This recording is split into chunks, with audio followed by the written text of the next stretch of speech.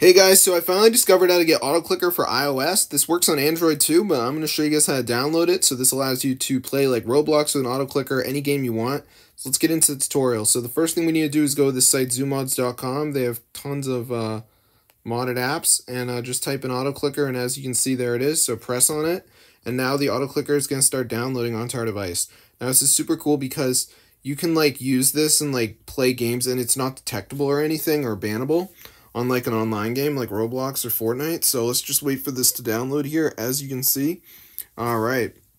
So yeah, it's super easy. It even works on my old phone, which is pretty cool.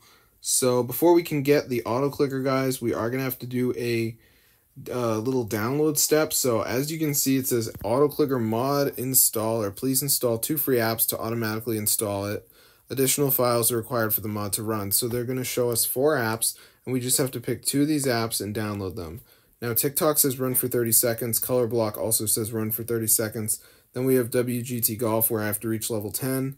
And then Swagbucks, it says install the Swagbucks app and complete the first 2 recommended games. So the reason that some people generally mess up during this verification is they forget that they have to actually read the instructions below each app. You can't just like download the app and expect that the AutoClicker will just start installing onto your device. So as you can see, it says check completion, so it's actively looking to make sure you completed it.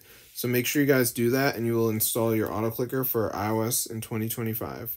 So as you can see, I have it fully working right here. So this is super cool, guys, and I'm not really someone that has an Android, so I had to find a way to get it on iPhone anyway.